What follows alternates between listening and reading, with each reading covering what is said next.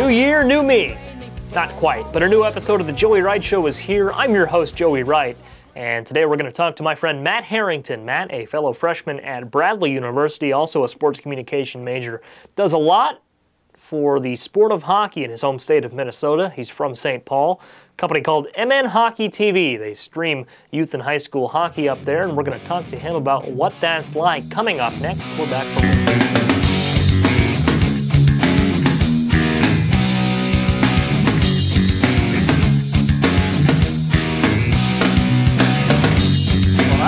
You crying loud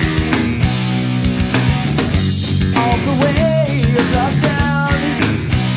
You've been searching for that someone that is... We're back, and it is my honor to introduce our only guest of today's program from St. Paul, Minnesota, fellow freshman at Bradley University, Matt Harrington. Matt, great to have you with us this afternoon. Yeah, thanks for having me on, Joey. Yeah, you bet. Now, Matt, you do so much back home in St. Paul, but first I want to have you just tell a little bit about yourself so viewers can get to know you a little bit better. Yeah, so I'm, as you mentioned, a freshman at Bradley University, and as, again, you mentioned, from St. Paul, Minnesota. I do a lot of work with high school hockey back in Minnesota, so I do broadcasting, stuff like that, and we stream games online. Absolutely. The service that you work with is mnhockey.tv. That's the website where you can go to stream high school hockey. Explain a little bit about what mnhockey.tv is. Yeah, so we go to different high schools around the Twin Cities area, and we basically we work with certain schools. So we have like contracts with certain schools, and they will pay us to stream like either some or all of their home games throughout the season. And then we also do some other games like rivalry games across the Twin Cities. Mm-hmm. And we also stream some youth high school hockey as well. So basically just working around different areas around different schools in the area and streaming high school hockey games online. Absolutely. And I know that hockey in Minnesota, I imagine it's much bigger than any of the high school sports we have in Illinois, in just the way that people care about it and the way people treat it. How big is the area that you guys reach? Yeah, that's a good question. So most of the work that we do is on the west side of the metro, and that's kind of where some of the big schools are. So we've got, right now actually, we have agreements with both the number one team in the boys rankings and also the number one team in the girls rankings, and so that is both of those schools are on the west side of the metro, and for boys Minnetonka, and for girls Edina. But we also do games in some of the St. Paul areas as well, but we do a lot of the west metro stuff because that is where kind of the big teams are, the elite teams, and so that's where we do a lot of the work. But then there's all kinds of other big schools in the North Metro as well, kind of all over the place. And also, there's teams that are from the north part of the state as well that will come down and play in games. So we cover some of those games as well when they come down. Sure, and I'm on the website right now, filming this on January 2nd. Tomorrow, January 3rd, a big matchup between number 1 Minnetonka and number 19 BSM.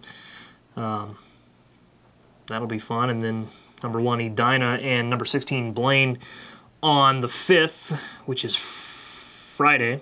So a couple of big games coming up here the rest of the week. Yeah, it's actually, it works out nice because I believe our next 3 games are all between ranked teams as well. And so that definitely makes for some exciting action. And I think all 3 of those games are going to be fun ones. So I'm looking forward to it.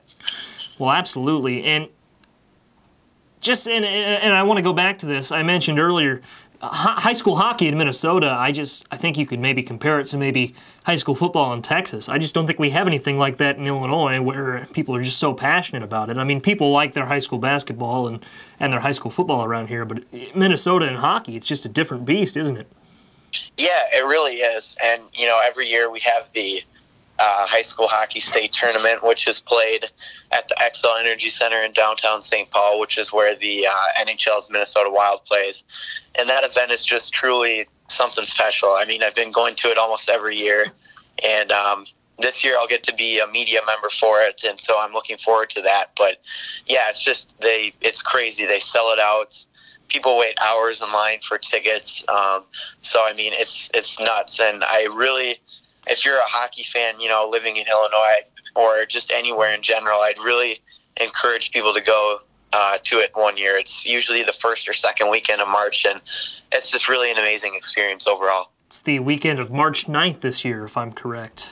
Yep, that is correct. Well, it's because you talk so much about it at Bradley. It's I'm excited for it too, and that's a great opportunity that you have to be a credentialed media member. You showed me some pictures and videos, of course, of the state tournament, and I thought it was an NHL game. The way that arena was sold out and lit up, and it just was like, it's hard to believe that that's a high school state tournament. It really is. Yeah, exactly. And you have the bands playing as well, the student sections, things that you don't get at a regular professional game. So that kind of adds to the different elements as well.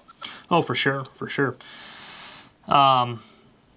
Was the Target Center was the host of the NCAA Volleyball Championship where Illinois played a few weeks ago. Correct.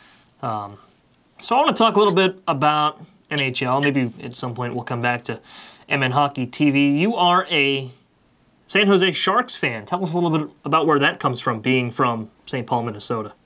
Yeah, so I started liking the Sharks probably when I was about 7 or 8, and my dad grew up a little bit in San Jose, but I just kind of became a Sharks fan really out of nowhere.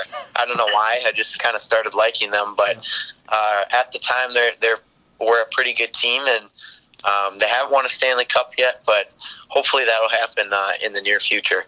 Well, I've only been around since, 93? So yeah.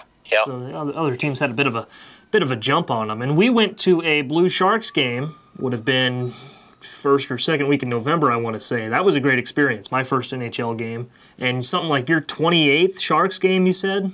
Something crazy something like that. Yeah. I've been to quite a few over the years. So, but yeah, that was a fun game, even though the Sharks lost. But I'm sure you can relate to that the environment was really fun to be in as well. Yeah, beautiful arena they've got in St. Louis, the Enterprise Center. It's where they play the Illinois-Missouri game each year. Really a nice place to watch a ball game. Or a puck game, I guess you could say, if we're talking about hockey. Right. Over to football, Minnesota Vikings fan. That's got to be tough, especially after this past week. Yeah, it was not a fun environment to be in around some of the other Vikings fans. But yeah, definitely a disappointing season.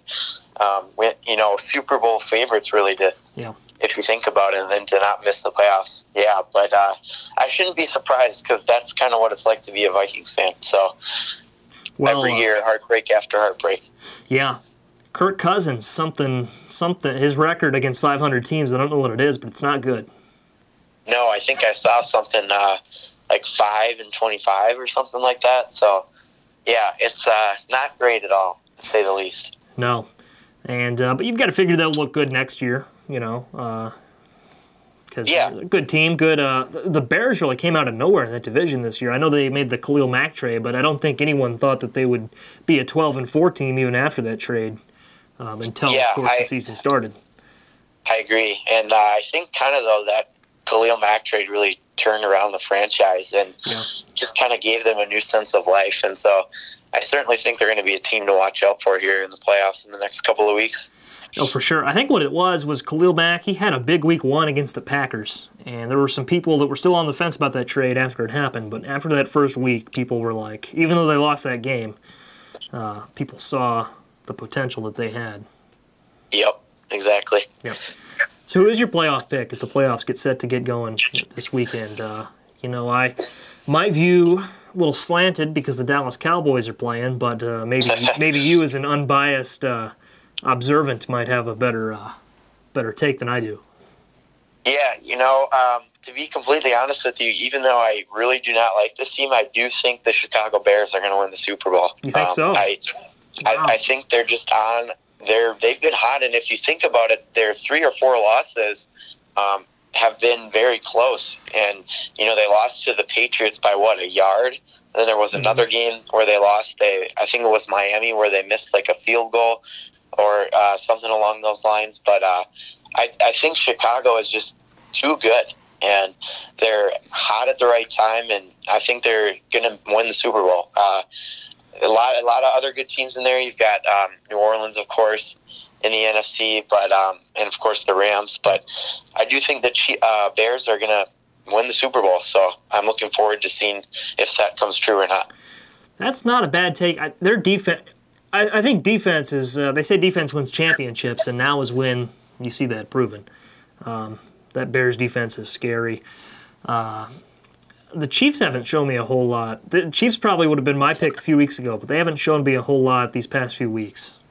Yeah, and they kind of fell off, as kind of you were alluding to. Yeah. I think they lost like 2 out of their last 3 games or something like that. So they're still good, but we'll see what happens here. Yep. NFL playoffs, of course, begin this coming weekend. Over to Bradley, filming this, as I mentioned earlier, on January 2nd, the afternoon of. Bradley begins their conference basketball schedule tonight against Northern Iowa. Have the website pulled up here on my laptop. Matt, how do you see this one playing out? Bradley 8-5 and Northern Iowa 5-8, but Bradley has been up and down, to say the least, as this year has gone along. For sure. Yeah, you had the highs were, of course, the Thanksgiving tournament win in Cancun over Penn State, which was certainly a big win for them at the time. But then, yeah, they kind of stumbled, losing quite a few of their games to teams they probably should have beaten. So kind of a chance to start fresh for Bradley here as we begin the Missouri Valley Conference. I think they will beat Northern Iowa tonight. I don't know if it'll be close or a blowout, but I think Bradley's going to win this one, and hopefully this will be a chance for them to get some new momentum going here as we enter conference play. Yeah, for sure. It's a home game for Bradley at Carver Arena. Looking here, the all-time series goes to Northern Iowa. Slim margin, though, 31-30 in favor of them. And I will be at a few games over break. I'll travel back to Peoria. But both you and I work for the athletics department and Braves Vision, running cameras and occasionally doing commentary. Matt, tell us how that experience has been for you. Yeah, it's been a lot of fun. Just kind of getting to see the production side of things. And for those that don't know, the Missouri Valley Conference has sort of an agreement with ESPN where they'll do their games online through ESPN3 and ESPN Plus. And even though they're kind of, minor setups, it's definitely cool to go inside the production truck and see how that sort of all comes together. And then doing the camera operating is a lot of fun too. So definitely a cool experience. You get to learn some cool things from some really helpful people. So I've really enjoyed the experience so far. For sure. And what I like most about it is that it's real experience. I mean, they're ESPN broadcasts that you're helping out with, and it's definitely really cool to help out with those, as you mentioned. Yeah, for sure. And then so I think it's really helpful for going into the future and having those references after working at places like that too, and a big name like ESPN. So hopefully that'll lead to something in the future. Yeah, absolutely. And that's what these years are about, just getting experience and getting yourself out there. That's why I brought back the Joey Wright Show. Get a few more days. Yeah. And but a big reason why I brought the show back is because you and I were watching the old ones in our first few weeks on campus, first few months, and had some good laughs over how those old ones went, for sure. So yeah. Absolutely. So back to mnhockey.tv.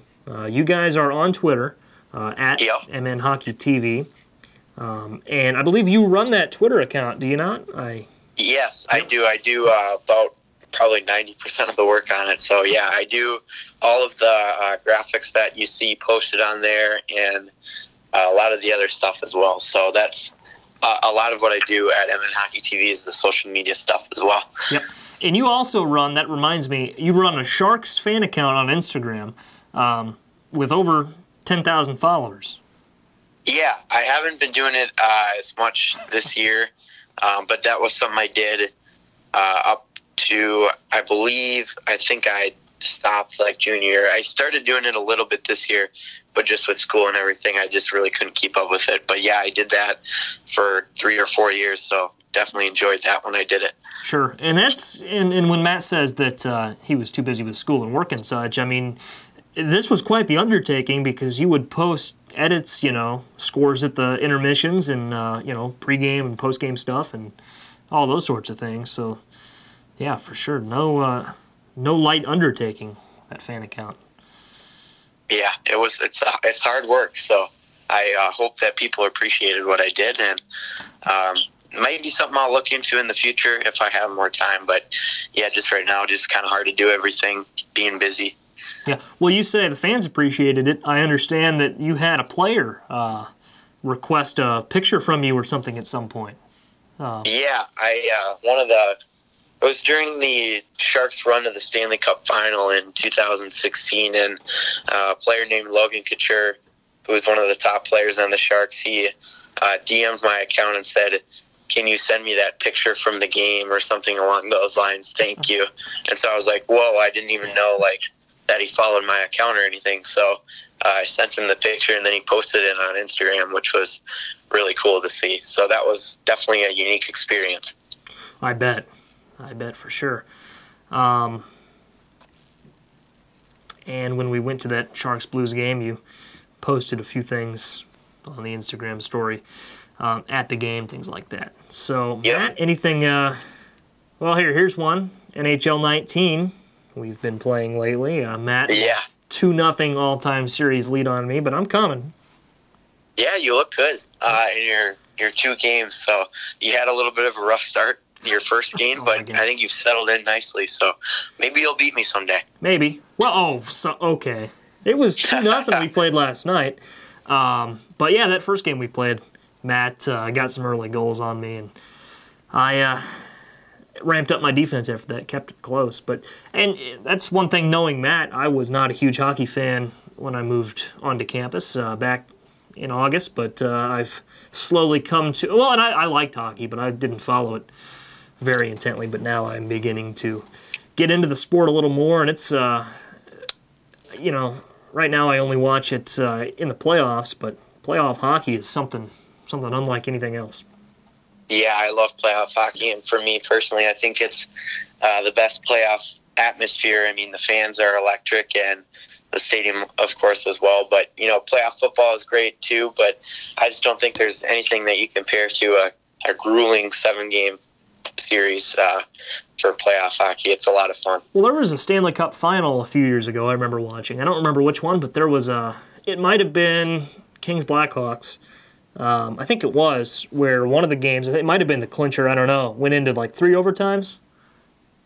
You would know what series that was. It may have been I don't think the actual series was won in 3 overtimes, but there's been some games that have gone to 3 overtimes. I know the Sharks and Predators played each other in, I think, 2016, and I think it was game 4 went into 3 overtimes. There was another game, too, that went to 4 overtimes. I think the record is 6 overtimes, and rarely it gets to that point. But, yeah, that's something that usually the other sports don't get to. So that makes for a lot of fun and exhausting for the players. Yeah, and the only other examples I can point to from other sports, you had that 18-inning World Series game this year. Occasionally you'll see an NFL playoff game go into, there's been a few that have gone into double overtime. And occasionally a basketball game will go into overtime. But definitely something you see more of in hockey. And it's more intense when that happens in hockey, it being sudden death. So, Matt, anything else you want to hit on here on the Joey Wright Show this afternoon? I know you are obviously just such a busy man up there in St. Paul. You've maybe got some other projects in the works or anything you want to speak of? I can't think of anything off the top of my head. Just thank you for having me on the show. I appreciate it, and looking forward to getting back to Bradley for semester number 2. Absolutely. Classes for the second semester begin on January 23rd. A big thank you to Matt Harrington joining us on the Joey Wright Show this afternoon. We'll be back to close things down after this.